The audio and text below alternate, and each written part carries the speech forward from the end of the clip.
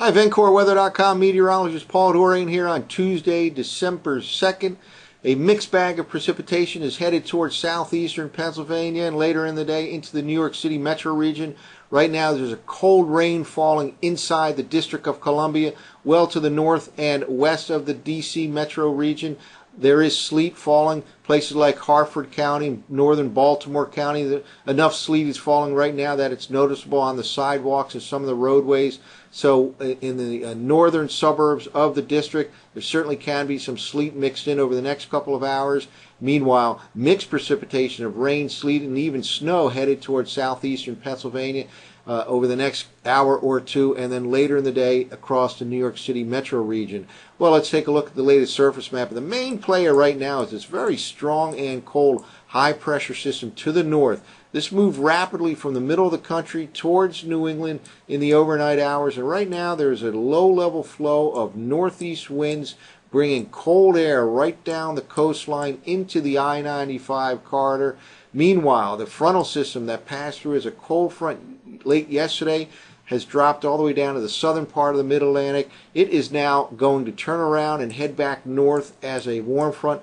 All of this warmer air will ride up and over for this cold, shallow air mass at the surface, and that will help to cause some mixed precipitation, especially from the Mason-Dixon line up north and east over the next several hours. Eventually, in the overnight hours, the warmer air wins out and it erodes away that low-level cold air at the surface in the I-95 corridor.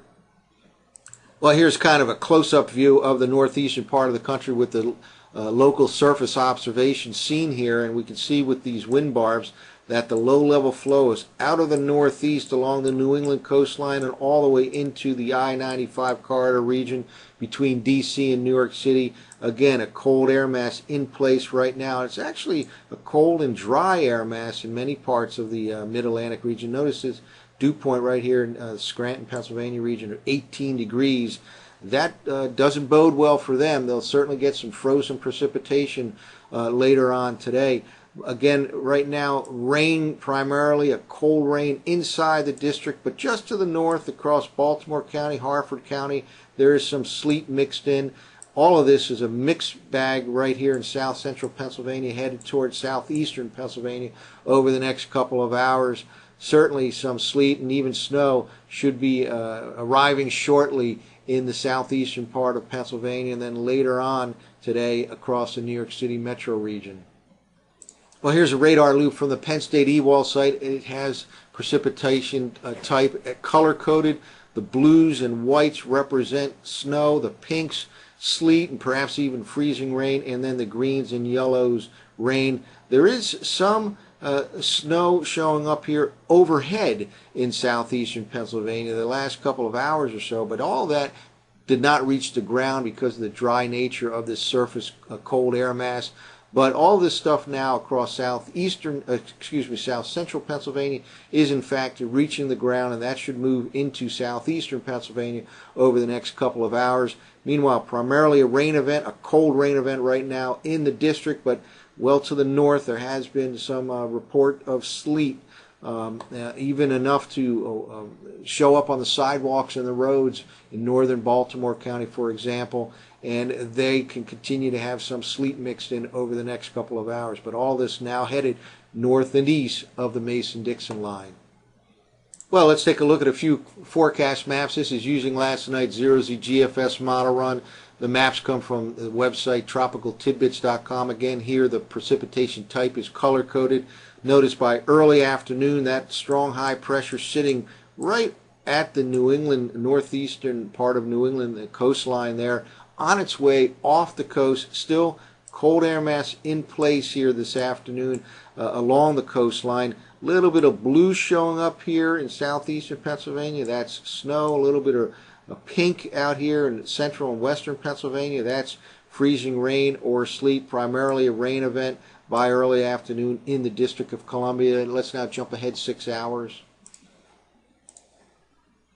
Here's the forecast map for early tonight, and by this time snow across northeastern Pennsylvania, primarily a rain event by this time in the I-95 corridor from D.C. to New York City. Certainly still can be some slick spots in the northern and western suburbs early tonight from Philadelphia north and east, the suburbs of Philly, and the suburbs of New York City. But then later on tonight, as this high continues to move off the New England coastline, the warmer air will actually win out. It will succeed in eroding the shallow, cold, low-level air sitting in place this morning across the I-95 corridor. And temperatures will actually gradually rise so that any mixed precipitation early tonight will change to plain rain later tonight. Could even be the development of some fog later on tonight as those temperatures slowly rise.